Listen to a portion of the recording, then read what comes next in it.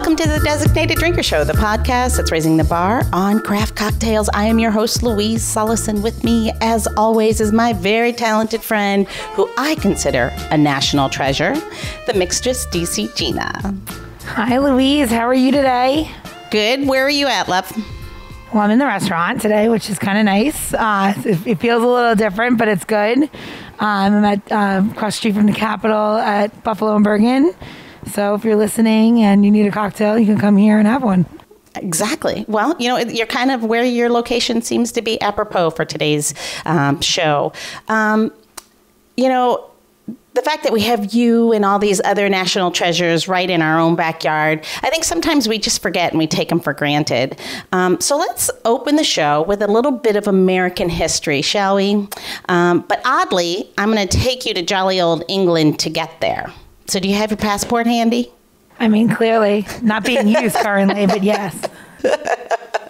All right, here we go. So British globetrotter James Smithson was quite wealthy. And at the time of his death in 1827, he had ordered that all of his assets that he had actually inherited be given to his nephew, Henry James Dickinson. But there was one twist. In the event that Dickinson died without having any of his own heirs, the entire estate was to be turned over to the United States, so that the country, odd coming from a guy who's, you know, British, but it was so that the United States could build a hub for the increased and diffusion of knowledge. Took all of it, all of his money. Thank God.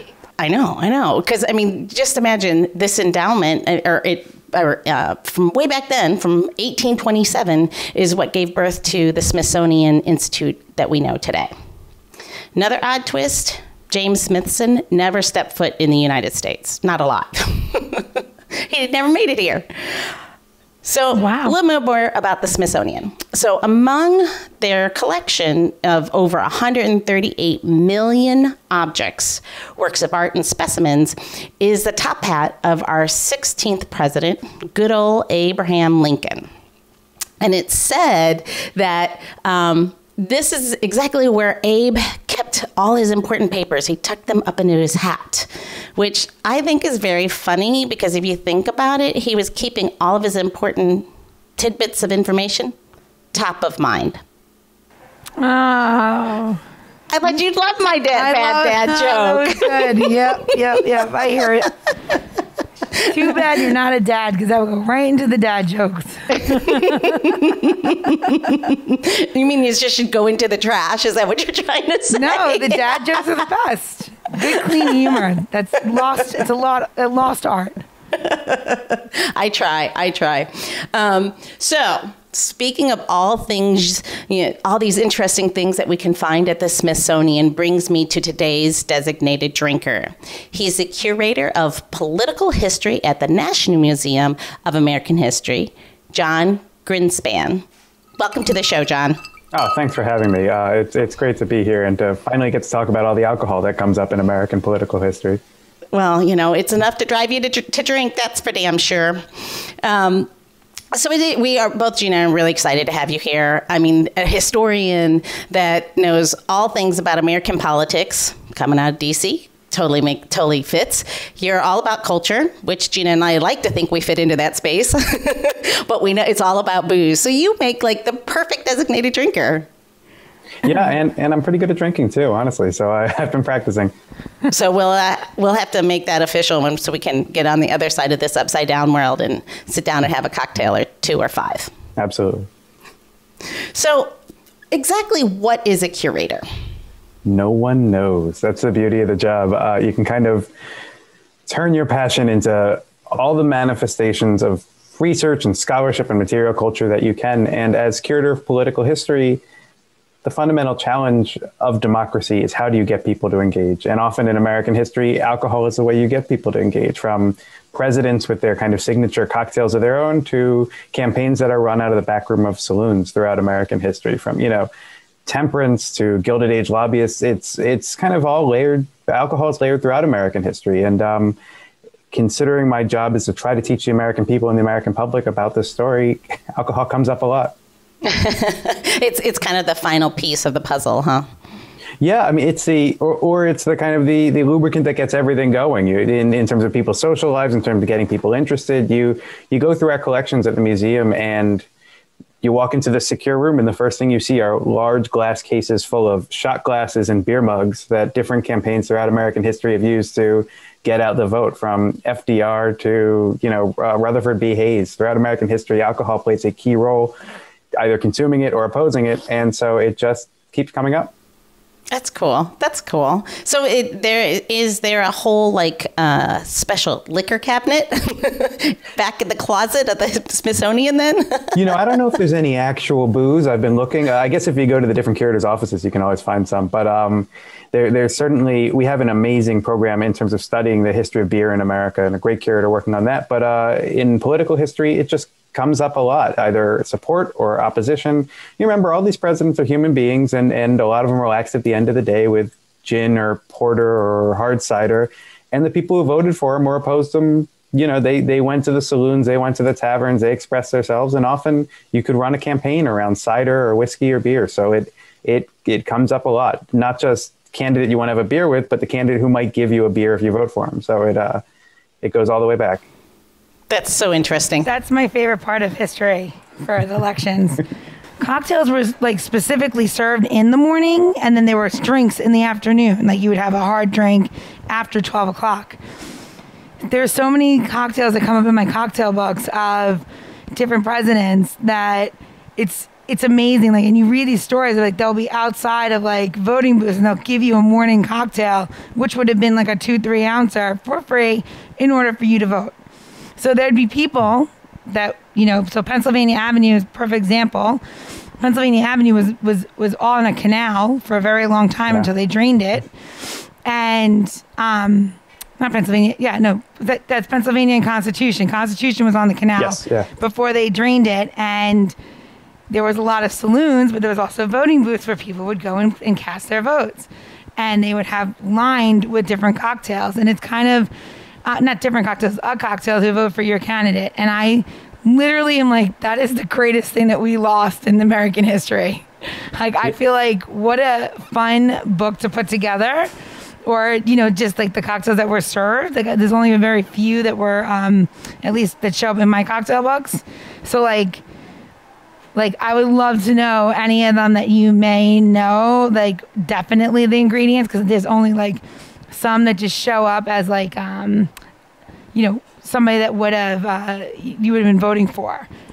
Yeah, I know a couple. They come up a lot, and also voting used to happen in saloons. I mean, for the first 100 years of American democracy, the government is not running elections. The parties run elections, and they choose where to hold them. And there aren't government buildings throughout most of the country. Most towns have a schoolhouse, a saloon, maybe some churches. There's not a really full sense of kind of institutions other than the saloon. So often you'd go vote in the saloon, and the election judge would be drinking beer all day long or drinking cocktails all day long. So you'd want to vote in the morning to make sure your vote got counted properly, because by the end of the day, they're 10 drinks in or whatever. But there are well-known cocktails from different political machines from the late 19th century, like the Ward 8 up in Boston.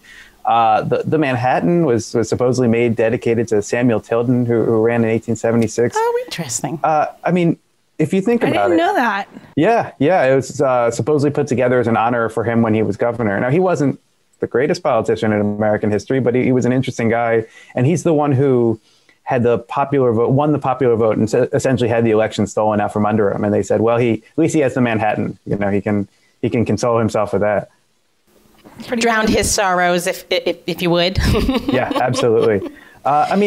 Democracy is social. It's about who you know. It's about who you can get over to your side. It's not, obviously money plays a role. Obviously power plays a role. But part of it in a big new country is social power and social capital. And if you run a saloon and you know the people in your neighborhood and you get along with them, that goes a long way to running a political machine and getting elected. So what motivates people is this kind of fundamental question. And alcohol can make strangers get along in a way that, or hate each other in a way that few other things can. Wait, Gina, I'm sure you've seen that a couple of times on a bar stool, between a couple of bar stools that you were serving. Easy for me to say. Sounds like I need a cocktail, huh? Yes, absolutely. That's definitely something that happens. However, I own a bar, so I feel like this is like a good stepping stone, right? No, I'm just kidding. You should run for office. You need a political machine. That's the next step. John, you're not the first one to tell her that. I guarantee it. Yeah, Rudyard Kipling traveled through America in the 1880s, and he said he got sick. He would ask people, how'd you get into politics? He got sick of meeting saloon keepers, because everyone he met in every position, he used to run a saloon. So you probably know a lot of people who would vote for you, Gina. Maybe this next election is the one for you. Yeah, right? We keep trying, John. We keep trying. Yeah, Ward 6, right? So I know about the Ward 8 for sure, right? I did not know about the Manhattan. Give me another one. Give our listeners one more. I wrote down a list. Let me double check here. The Gin Rickey. Okay. A good one is the McKinley's Delight. I don't know if anyone drinks a McKinley's Delight anymore, but McKinley ran for president 1896. And you have this problem because there are these candidates, and they're kind of respectable upper class guys a lot of the time, but the machines that run political campaigns are often working class saloons. So you have to find a way to make the working class saloon runner get along with this kind of elite politician. You come up with a nice cocktail, suddenly everyone's friends, right? And these people who come from different classes and different backgrounds can get along. So the McKinley's Delight is rye whiskey, like 3 ounces of that with sweet vermouth and cherry brandy. There's a lot of cherry, and some of these are really sweet. I'm sorry, and also a dash of absinthe thrown in there just to add to that. Yeah. Wow. I feel like that drink has another name that they've changed it, but I know that drink that you're talking about, and the cherry brandy has been subbed in for cherry herring. And like it comes from the Scotch drink as well, like where they did the Scotch drinks with the blood and sand. But like I feel like that it's so familiar, right? You just change one ingredient and then name it after the politician. Yeah, that's an easy way to make friends. You have to remember that time in 1996 in this country, you really didn't have that many choices of refined alcohol, right? So you were drinking brandy.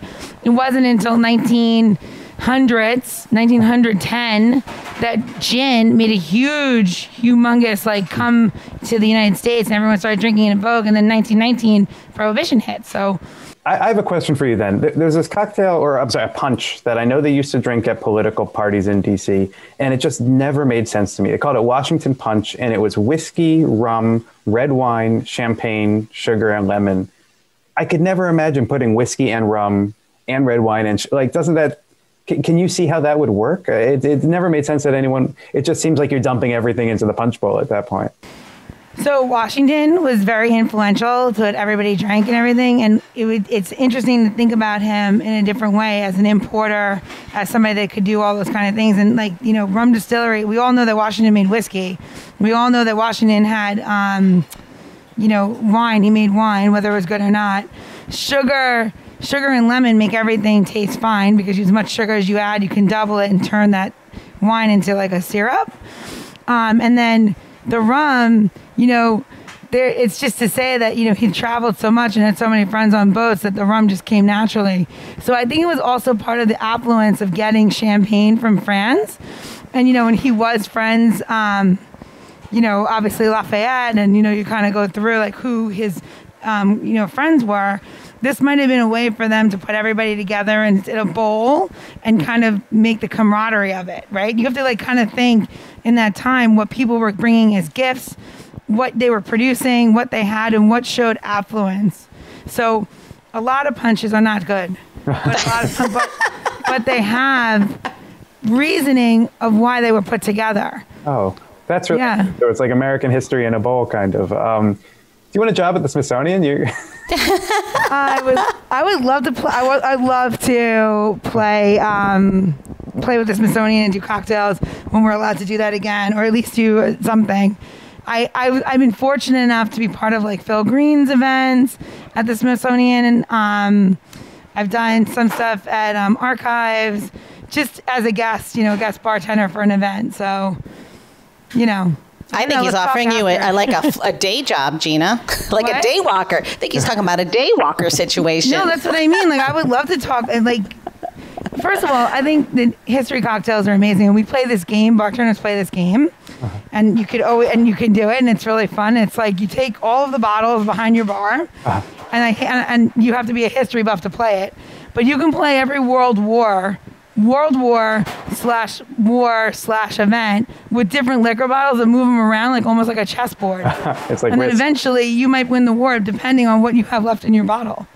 And at the end, you're pretty shit-faced. I'm not going to lie. You get pretty drunk. However, it is a very good game to learn your history because you can make powerful moves based on, say, you took a Winston Churchill because he came from London, and then you paired him against, I don't know, Marie Antoinette, right? Because she was the whatever. And it doesn't matter the year that we played it.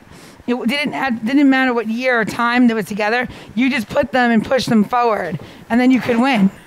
But you got to know all the history. Yeah. That is awesome. Or be creative and sell whatever you're selling. Oh, yeah. It's like 3 o'clock in the morning and everyone's like in the bag. You're like, absolutely, King Henry was like, and they'll be like, oh, yeah, you're right. Meanwhile, you're like, there's no way that those two people met each other 300 years in between. But it's so fun.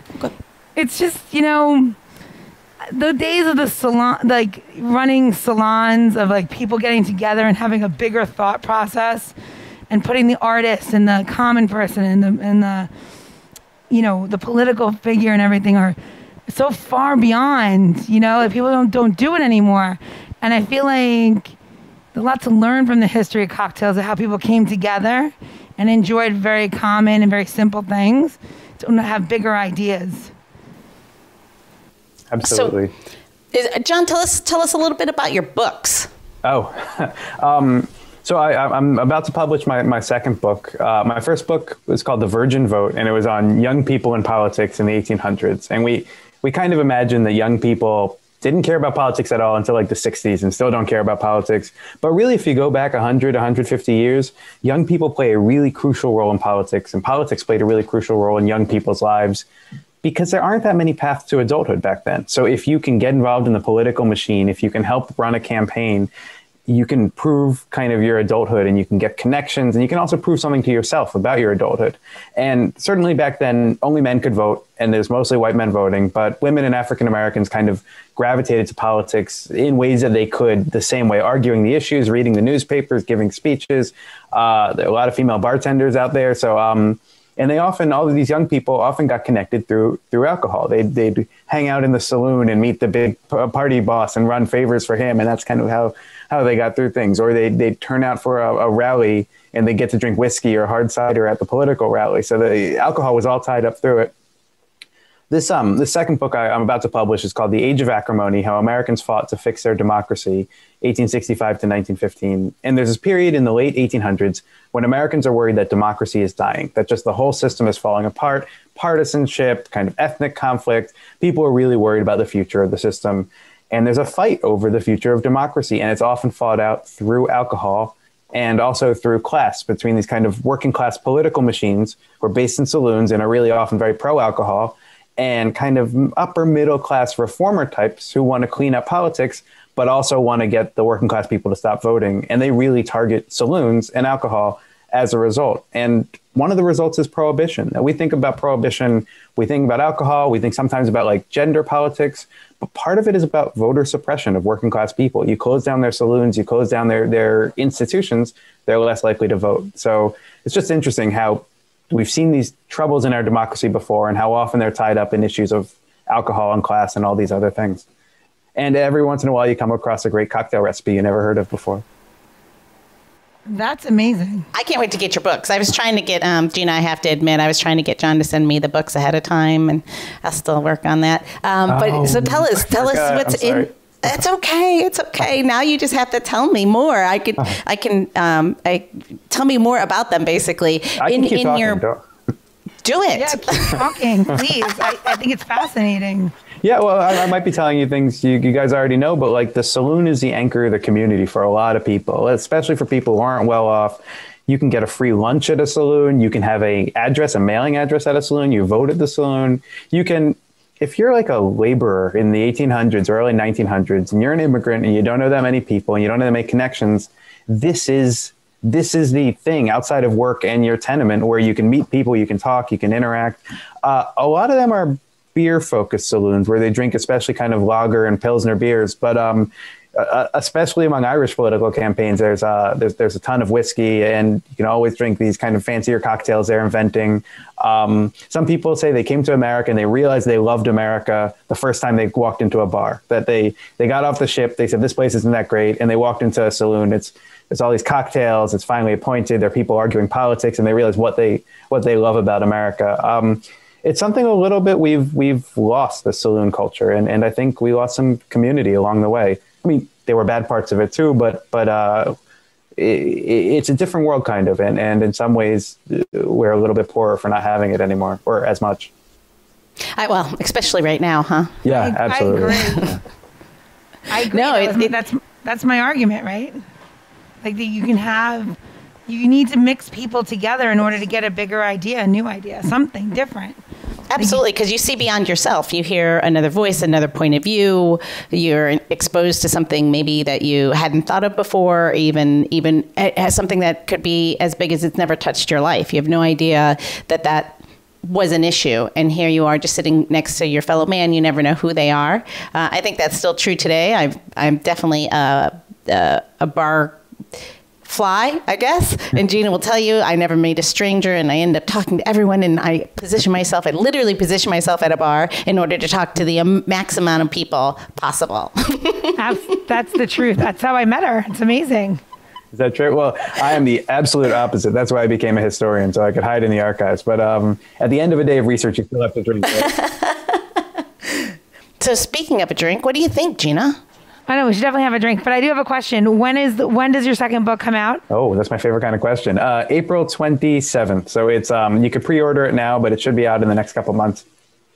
I feel like this is going to launch you. I think you have to come here and sit on the porch at 240, and we'll sell your books one day, and we'll make some cocktails out of your book. Oh, I'm there. I'm a couple blocks away, so I'll be right over. I really feel like this would be. So I called my Buffalo and Bergen location for those listening. 240. That's the address. Oh. But I think that would be such a great thing to do in the spring, and kind of refresh people's like ideas of what drinks are, and reading a book, and coming out with your mask on, and having a cocktail socially distanced, and pick up a cocktail book or something. Yeah, we'll have a designated drinker meets.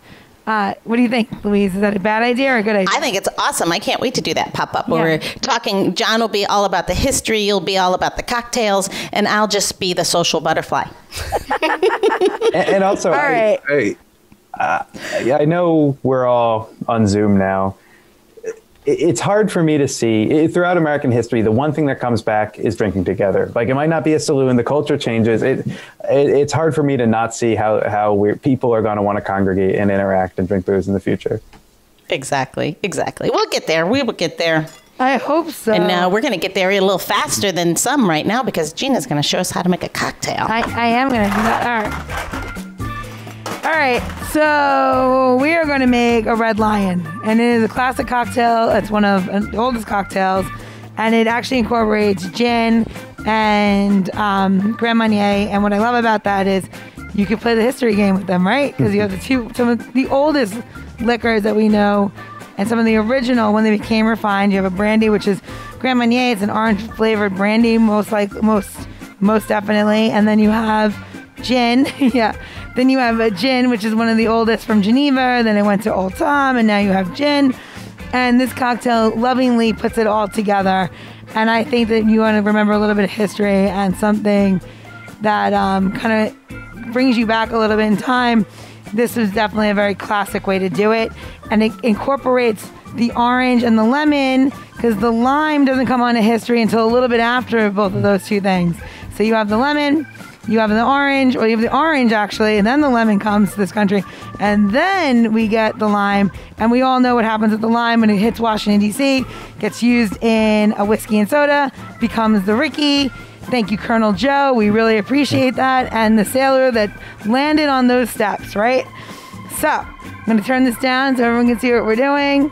And we're going to start off this drink. It's the simplest drink. You're going to just take 1 ounce of gin, and you can use a nice dry gin. I'm using Forge. You can use anything that's dried. It's nothing with any residual sweetness. Even though it's a London dry style, it is made in the U.S. in California. And then we are going to add 1 ounce of Grand Marnier. And the difference between a good bartender and a great bartender is somebody that measures and takes a minute to pour that way, right? So the second thing we're going to add to that is half an ounce of lemon juice. And then we're going to use half an ounce of orange. And I don't have any orange juice right now that is not juice because we just went up through the morning. So I'm going to squeeze this fresh into the glass or into my jigger to make sure it's a half an ounce. And then I will use it. So just give me 1 second. We're going to put the orange in there. Flesh side down, as we all know. I juiced ahead of time. Well, I love that. We only had blood oranges in my house, so mine is an extra red line here. Which is amazing. When you use blood oranges are absolutely lovely. They're one of my absolute favorite things. Okay, I was worried you'd yell at me. Yeah, they're it's just a short time period for that, right?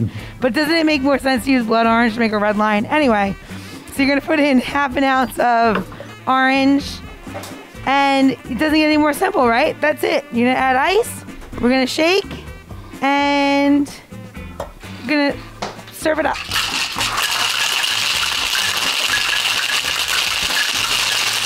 All right, so give a little love tap on the top, which I tell everybody.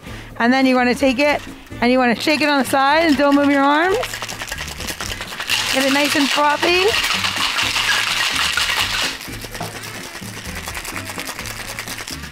And we have our glass chilling. So we're going to toss it out. And we are going So Gina, what is the trick that I always have this problem? So, ready? So when it's tilted this way, Yeah. you turn it around and you hit it on the opposite side. Whatever side it is, you palm it. You can move? I got it. You got it. I got it. So now we're gonna strain it. And here's one of my favorite things to demonstrate is that when you're pouring, you want to get enough height that it almost looks like you're pouring a ribbon. So hence the term pouring ribbons. Because that means that your drink is well blended and it's ready to go. So now, the ever question, do you have to flame this drink? Well, it's kind of up to you. I love a flamed cocktail for the presentation. Does it change the cocktail? It does not, but does it make the bartender look like a magician? It does. So we're gonna try one. And I'm going to show you when you cut your orange what you want to do. You want to make sure that you're not getting any of this. It's not touched, right? Even though you see it, it's not on there. Because if you do have anything other than the pith, what will happen is that the drink will go out. The flame will go out because it's getting juice. Because all you want to use is the oils. So you take rind side out between your thumb and your pointer finger. That's your pointer finger, I guess, right? And Index? This is your index, isn't it? What's your first finger called? Your index finger. It is? Yeah, because that's your middle finger. What's your pointer finger? I think your index finger is your pointer finger. It's the same, right? Okay. Now I'm think so. questioning. All right, so thumb and your index finger, and if you have children and you sing the song, it's your pointer finger. I don't know. I think I've lost my mind since I've had 2 kids. Anyway, you're going to take it. Now you're going to take your flame, and you're going to kind of warm it up, and then you just give it a little squeeze, and that's it. Nothing crazy. You get really good at it. You can make it really, really big. You want to warm it up a little bit longer. You can make it go even larger. But I'm trying to show you on the screen and on my computer. So it's a little different. See, there you go. That you see so when you're not trying to get it on a little screen, you can make it get bigger. I'm terrified it's going to zest my eyebrows. Anyway, not a hack, folks. Been here a long time. Anyway. Cheers. Let's see that drink, John. Cheers. Okay. Let's try this drink. Oh, that's good. Simple. Simple, easy, and this would have been a very, very traditional morning cocktail. Very I bright, can drink this. Easy to drink. Done. I can you see imagine drinking they still said this was a good thing? You can go to work. Like you would stop at a bar, get a morning cocktail, a pick-me-up, and go to work. I just can't even believe that that's how life was. It's so great to think that. I know. They had 11sies too, which is at 11 o'clock. You pass a bottle around the work. You take a morning break halfway through work. And yeah. I've never heard of this before. Tell me one more time. What is that? I never heard of it either. And then I read about it, and suddenly I started seeing it everywhere. 11sies it's like a snack in the middle of the morning, but your snack is whiskey. You pass around a bottle of whiskey at work or whatever. See, I used to get, creative director in advertising. In the creative department, I had the liquor cabinet, I had the refrigerator and all the mixers, and I brought glasses in. And not saying that we had 11sies, but if I had known, I would have found a reason to make that happen. But yeah, I always had cocktails. If you're working late, you need to have a drink or two. I think if you keep your caffeine level with your alcohol, you should be good, right? Gina, John is our new best friend because he gets us. He gets us. That's exactly how we live. It's what was the T-shirt we're going to keep making? It's going to be caffeine and tequila. Yeah, coffee, tequila, coffee, tequila. Yeah, literally. Start over again. I'll be very happy with just that combination.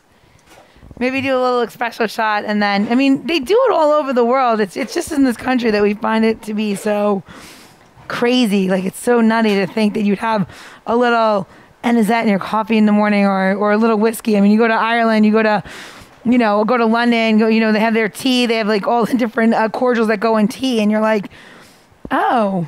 It's not like this. It's not some kind of wild idea we've come up with. They've been doing this forever, just quietly. Yeah, and it's Prohibition that did it. Like the culture used to have a lot of this before Prohibition, and coming out the other end, they took alcohol. You could drink it now, but only in very specific contexts, very specific rituals, and they kind of separated it out from the rest of life. And I don't know. I think that's kind of a shame. One of my favorite things to collect is the. And then I will never talk about that. Like, I'm such a nerd. If I go to a store or like a vintage store or something, or even like an old, whatever, it doesn't matter. I love the prescriptions for alcohol. Yeah. And I love state by state how they changed, because that was what was available.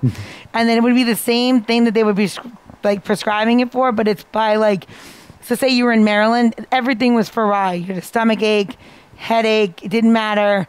They would just like prescribe rye to you. If you were in New York, they would give you options between gin and some whiskey, like a local whiskey, like on the Hudson Valley side.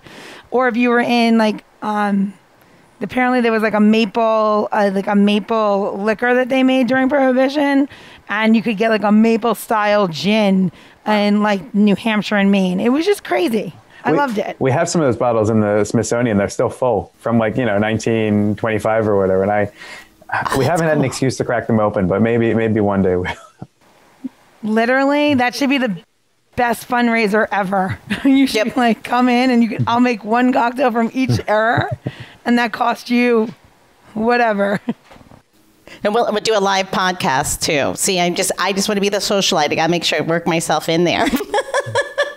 There's not much more purpose for me being there other than I'm just a whole lot of fun, damn it. Because President's Day is coming up, and you have this Red Lion, this awesome gin cocktail. I was thinking about which presidents might have particularly enjoyed a gin cocktail.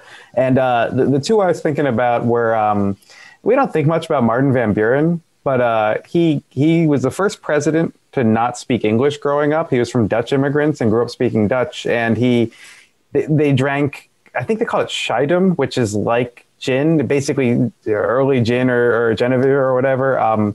So I think he might have gotten a kick out of it. And FDR also was known for his gin cocktail. So I think he might have, and had his own martini recipe and everything. So he might have enjoyed the Red Lion.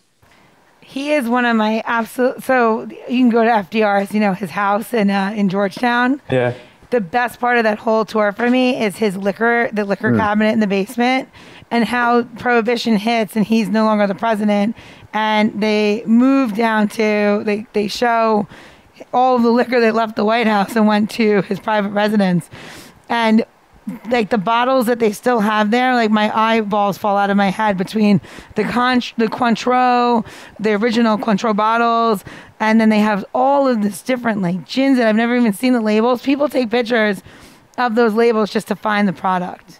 he's the only president I could think of that I would actually want to drink with. I mean, most of these guys don't really want to meet, don't really want to interact with, and even some of the ones you like better weren't big drinkers. Like Lincoln would be nice to meet, but he didn't really enjoy alcohol that much. But FDR was big into his cocktails and seems like a nice guy to interact with. So he's probably top of the list for that. So if you in your is it your 12 people in heaven dinner? Is that what that is? Would he be one of those people at the table? I guess. I mean, maybe he'd be you never know who'd be a difficult person, right? Like you can't tell who you'd actually interact with and enjoy, but he seems top for our presidents, which isn't the greatest list of people to drink with. He'd be top of the list, right? Oh, that's awesome. So. I mean, I guess a beer with Obama would be nice, but not a cocktail probably. No, he seems like he'd be a cheap drunk. Obama? Okay, I can't say things like that. But you no, like he'd be like one in and he'd be tipsy. Like he just seems like he wouldn't be. I think it'd be he's the other way. He'd be 10 beers in with no effect, just as cool and calm and collected as he always is. The rumor mill in the bar world is that he definitely drinks beer, but then he enjoys a scotch from time to time at the end. So. That's from years of bartending and enjoying drinks at the Monocle myself, and it's my favorite bar to go to.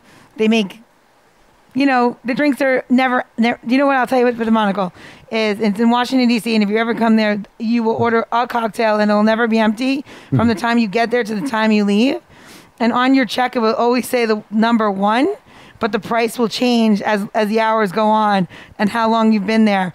So if you ever have to go and submit that receipt, it'll always say 1. That's nice. It might be $278, but it was only 1. That's like, maybe I'm wrong about this and you can correct me, but I always heard that freshen your drink. The expression is the same way that it's to not draw attention to the fact that you're on your 12th drink. We're just freshening your drink. We're not giving you another drink. That's absolutely a term, and I love that. And I love that, that place off the record here in Washington D.C. they still keep that same. I find that if you're going to travel to D.C. or you live in D.C. and you're listening to this podcast, when the bars reopen, you should go and enjoy those rooms because there's just so much history, and then obviously you could do the Round Robin Bar, which is obviously where the lobbyist term was coined during President Lincoln's presidency, because the White House, he met people there, hence lobbyists. They were drinking. Round Robin Bar has been there. It's pretty awesome. So I don't know. I just the sophistication of it was never. Oh, you want another one? Oh, this is your third. Do you want never, no judgment. Just would you like me to freshen that? Yeah. I think going into those cocktail bars, I always feel like I'm rubbing elbows with people that I'm like, oh, I have no idea who they are, but in my head, they're somebody else. They must be somebody because they're here, which is kind of funny. I'm there. I don't turn that inward at all. But then I think you feel like you're kind of like going back in history or like going back in time a little bit. They're really fun. Like to your point, Gina, when you come to DC, those are definitely places when you can safely do it. Definitely head to those bars. It's a definitely unique DC experience. Yeah, absolutely. Spend the day in the museum and then go have a drink in a cocktail bar that's a little bit of a museum all to itself. Or we get a cocktail bar in the museum and we make that our goal for like 2030.